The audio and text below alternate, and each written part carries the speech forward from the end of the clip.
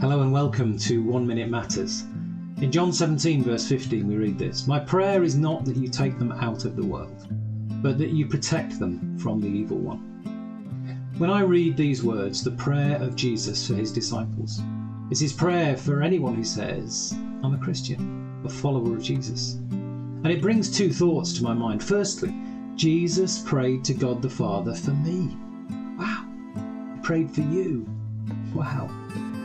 Secondly, though, he prayed that I would be protected, that you would be protected from the evil one.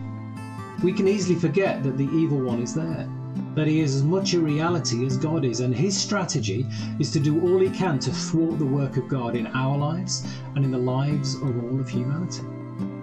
His greatest deception and lie is that he doesn't exist, because then he can get on with his work without interference. So if we're Christians, let's thwart his plans together. Let's interfere, and let's pray, "Father, protect me and all disciples from the evil one." Amen.